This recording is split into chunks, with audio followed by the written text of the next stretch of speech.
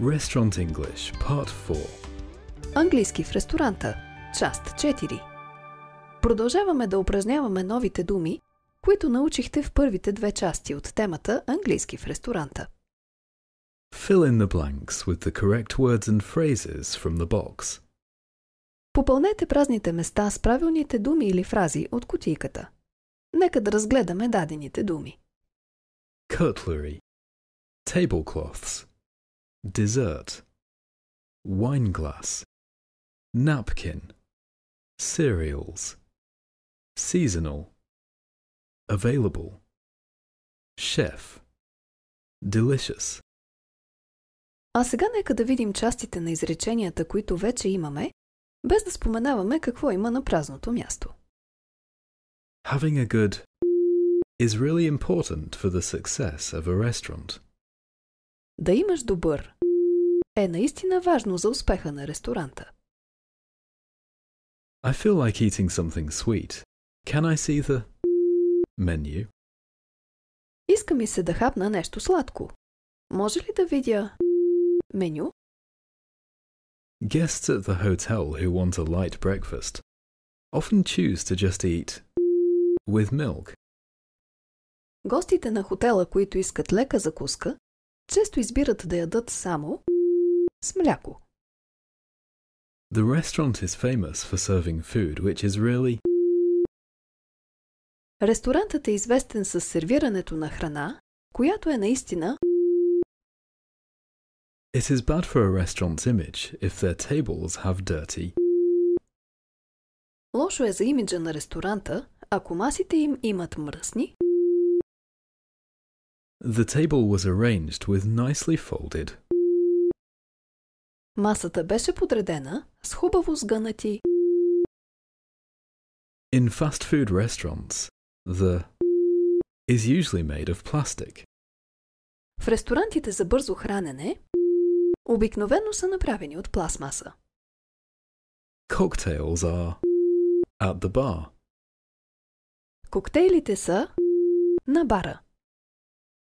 Waiter, could we have a bottle of red wine and one more, please? Сервитьор, може ли бутилка червено вино и още една, моля? Our menu is to make sure that we use only the freshest ingredients. Нашето меню е за да сме сигурни, че използваме само най-пресните съставки. Време е вие да помислите. Вижте думите и фразите в кутийката и опитайте да ги попълните на празните места в изреченията. Натиснете пауза на видеото. Ето как трябва да попълним празните места в изреченията. Having a good chef is really important for the success of a restaurant. Да имаш добър готвач е наистина важно за успеха на ресторанта. I feel like eating something sweet. Can I see the dessert menu? Иска ми се да хапна нещо сладко. Може ли да видя десертното меню? Или може ли да видя менюто с десертите? Guests at the hotel who want a light breakfast often choose to just eat cereals with milk. Гостите на хотела, които искат лека закуска, често избират да ядат само зърнена закуска с мляко. The restaurant is famous for serving food which is really delicious. Ресторантът е известен със сервирането на храна, която е наистина вкусна.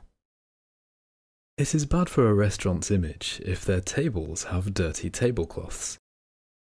Лошо е за имиджа на ресторанта, ако масите им имат мръсни покривки. The table was arranged with nicely folded napkins. Масата беше подредена с хубаво сгънати салфетки. In fast food restaurants, the cutlery is usually made of plastic. В ресторантите за бързо хранене, приборите обикновено са направени от пластмаса. Cocktails are available at the bar. Коктейлите са налични на бара. Waiter, could we have a bottle of red wine and one more wine glass, please? Сервитьор, може ли бутилка червено вино и още една чаша за вино, моля? Our menu is seasonal to make sure that we use only the freshest ingredients.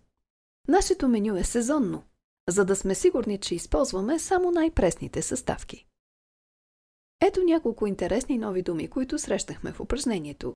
Запишете си тези, които не знаете. Important. Важен. Success. Успех. Feel like. Иска ми се. Plastic. Пластмаса. Make sure. Уверявам се, че. Сигурен съм, че. Sweet. Сладък. Fast food restaurant. Ресторант за бързо хранене. Dirty. Мръсен. Light. Лек. Folded. Сгънат. Arranged. Подреден. Организиран. Още по темата за ресторантите ще видите в следващата част от тази поредица. Разгледайте нашия пълен курс Английски в хранителната индустрия. Той е подходящ за сервитьори, готвачи, управители на ресторанти и всеки друг, който работи в хранителната индустрия. Курсът съдържа 45 урока с по 9 части във всеки от тях. Те са под формата на видеоуроци и хартиен учебник.